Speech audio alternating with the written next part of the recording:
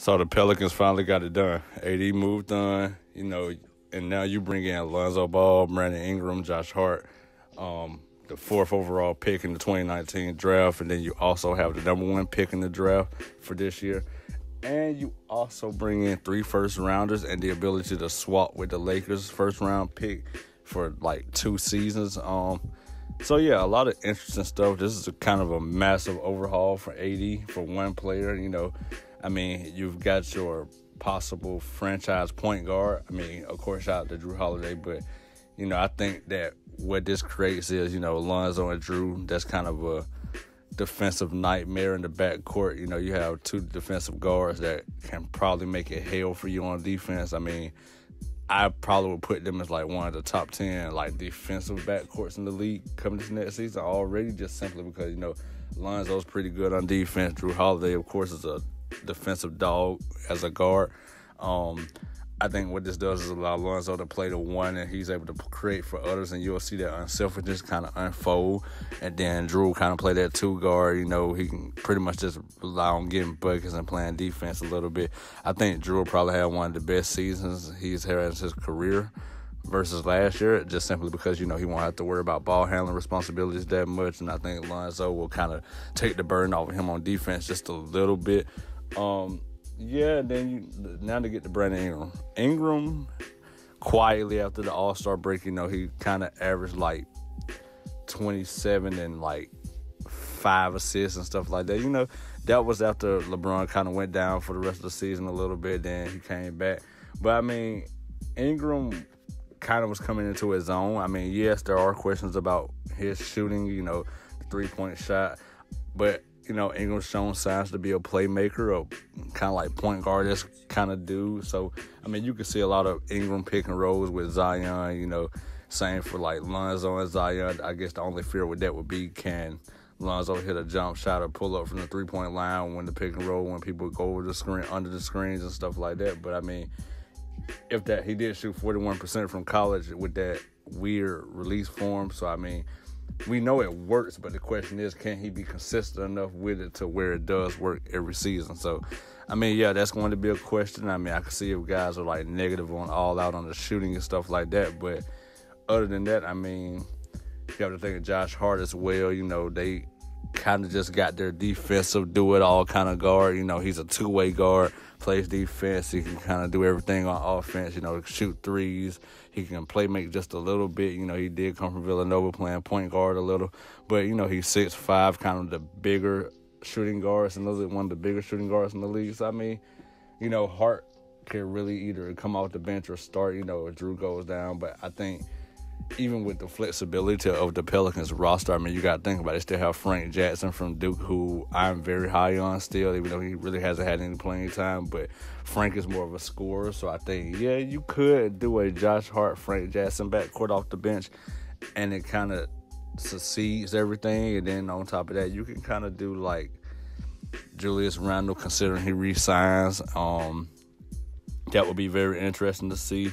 Randall kind of just came off his best, well, not kind of, he did come off his best season in the league last year, averaging 21 points a game and 9 boards. The question is, can him and Zion really play together if he resigns? Can Julius Randle handle that toughness of playing center every night, day in and day out? Average Gentry could experiment with Zion playing the 5 and Ingram at the 4 a little, but although I wouldn't get too crazy with that because, let's face Zion is a rookie, and don't let the weight fool you. He is big, but I don't think he's able to handle the physicality of the league every day in and night like that, playing small ball 5. I would only do that if I was playing someone a la like Utah, where, it's only Gobert, but I think that Zion could, kind of get the better of Gobert weight-wise, but height-wise, I don't think that's really possible. But, hey, we'll see how he really transitions from college to the league. But, on top of that, you can have some moments where Ingram's running pick and roll with Julius Randle as well. Julius Randle and Zion Williamson are just two big guys that are kind of like bulldozers that can kind of just bulldoze their way to the rim. And I don't think that a lot of people really want those problems if Julius Randle re-signs with these guys. Of course, they have free agent Elfrid Payton. Then you have Stanley Johnson. You know, considering they take those guys and re-sign them for a low amount, that's pretty good playmaking in the backcourt. I mean, the backcourt is going to be loaded if they keep all these guys. Then on top of that, you do have Jahlil Okafor, who kind of found a pulse with this Pelicans organization. So, I mean, you could go that route of letting Jahlil Okafor kind of do his thing in the post, you know, get the post moves, and Zion just has his back when it comes to putback dunks and rebounds, offensive boards and stuff. I mean, it's going to be very interesting to see how Average kind of rolls this roster out because, I mean, you do have a lot of talent.